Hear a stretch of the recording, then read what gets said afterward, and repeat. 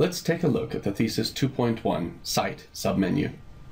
While there are numerous things to do here, most of these are very practical and straightforward. From the top, Google Analytics presumes you have an account with Google, but for thesis purposes here, it's a cut and paste job. Likewise with Google Authorship, this area is simply cutting and pasting a value. Same concept applies to site verification, though it does add Bing webmaster tools in addition to Google's. Tracking scripts, these are certainly not mandatory, but if you do need to add a snippet of code to your site, this is the place. Next we have the Favicon, which is a popular item. It's the extremely tiny logo sort of image that you have seen on many larger websites.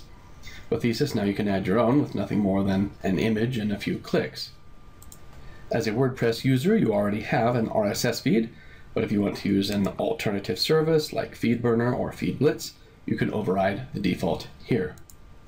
Blog page SEO, where SEO stands for Search Engine Optimization. This area controls the information for your default homepage. If you only do one thing right now, fill out the title and the meta description fields. These can attract visitors from search engines like Google or Yahoo. Next up is your 404 page, which is what visitors see if they reach a page that does not exist. You've probably seen these page not found notices in your own travels online. If you like, you can assign an override. HTML head, which is what we'll end this with.